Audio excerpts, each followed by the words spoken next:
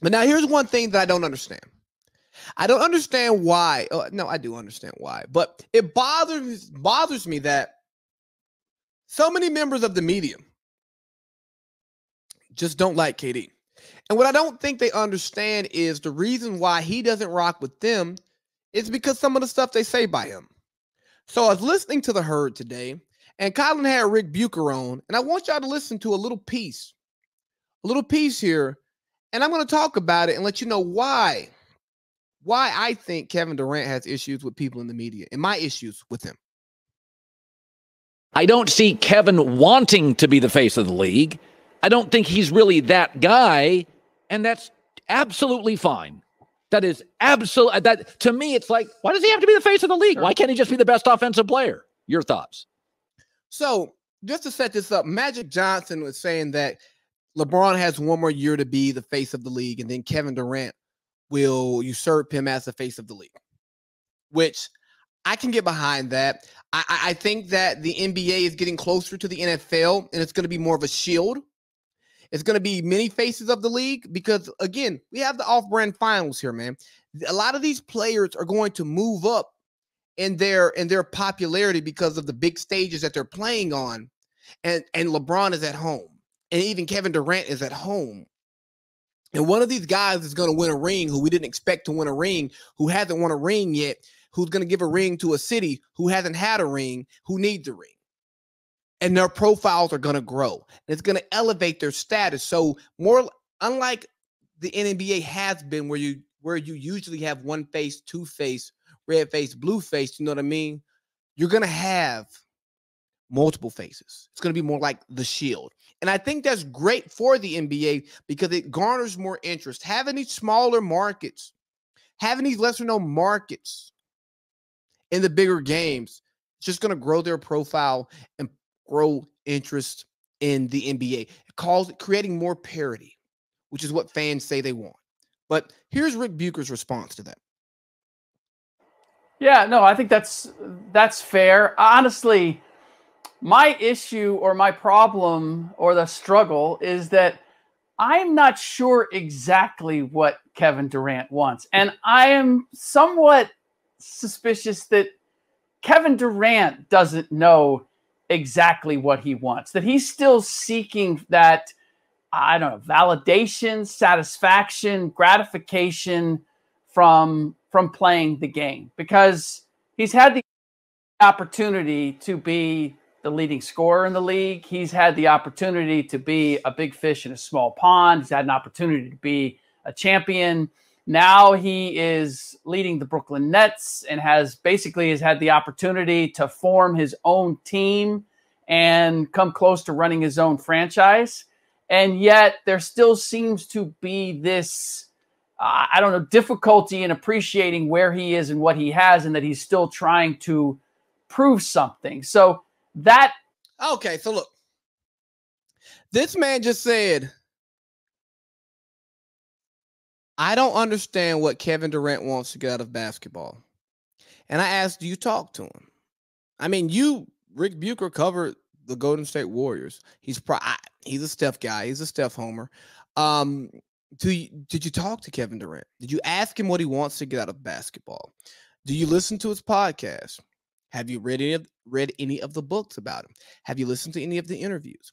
Kevin Durant wants to be as good at basketball as anybody can be. He wants to become as efficient of a scorer as anyone else can be. He wants to maximize what he can do in the game. So sorry, he's not satisfied because he's not where he wants to be. I can imagine as a member of the media, you want to grow a following so large. You want to have a platform so large. You want to understand the game better. You want to build more and more relationships so you're better at what you do.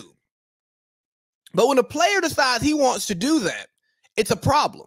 Like, I just don't think he wants to be the face of the league because he doesn't know. I don't think he knows what he wants out of he said it. He wants to be the best to ever do it. He wants to be a Mount Rushmore guy. And because he's not getting the respect as a Mount Rushmore guy, or maybe he doesn't feel like he's been put on Mount Rushmore yet, he's going to do more and more so he can get on Mount Rushmore.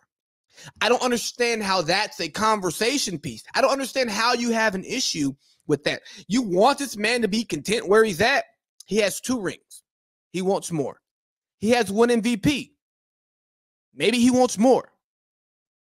He looks at his box score and goes, dang, man, I took 3 bad shots right there. If I can eliminate these 3 bad shots, that might be 3 assists. Or, you know what I mean? I could have pump faked here, put it on the ground, got me a better shot there. Or I could have drove, got fouled, and now I don't have the shot there, but I get the 2 free throws. He's trying to perfect the game.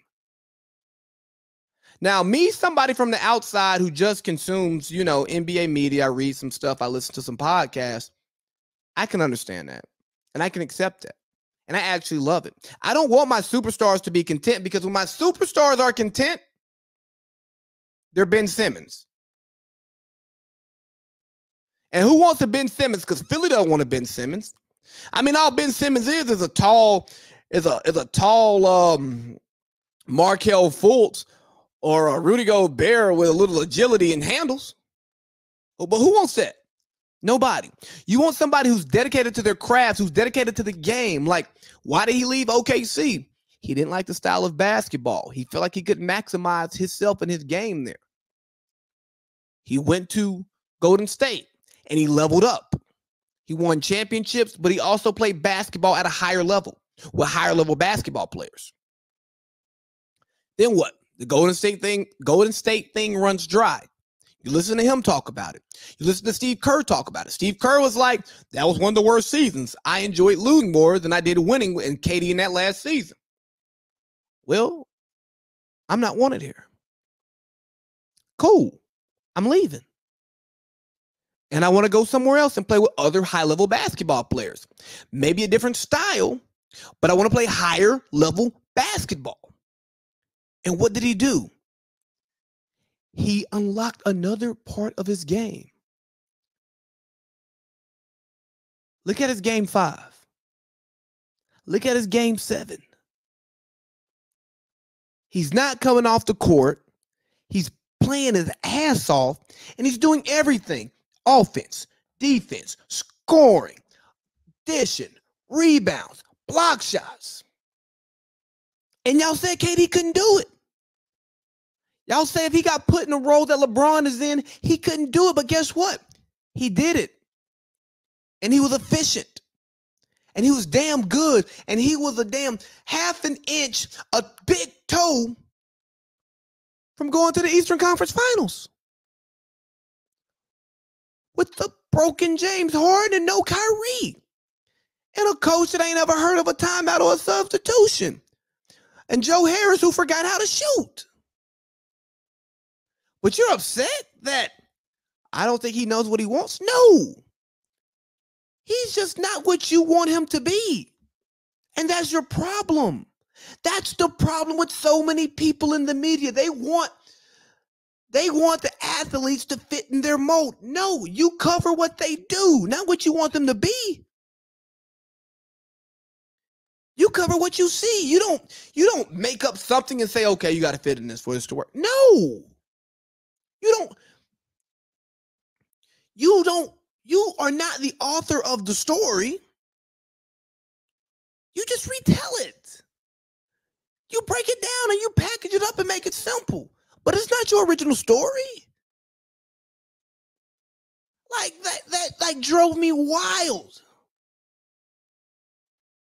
For someone to sit here and talk about he doesn't know what he wants to be in basketball. He doesn't know what he wants to get out of basketball. Maybe he just doesn't tell you what he wants to get out of basketball because he doesn't have to. And then you wonder why he's snarky with you, why he doesn't want to talk to you, why he has an attitude. Like that's why. Because you say just wild, outlandish stuff like that to millions of people, and people take that and run with it. They go, oh, yeah, KD can't be the face of the league because he doesn't know what he wants out of basketball. He doesn't know what he wants out of life. What, bro? Do you know what you want out of life? Do you know what you want out of your career? And, hey, does it even matter Does it matter if KD doesn't know what he wants out of basketball? Because he's damn good at it. He's damn great at it. He's what, a top 20 player all time already? Probably one of the top 5, top 3 most gifted offensive players ever.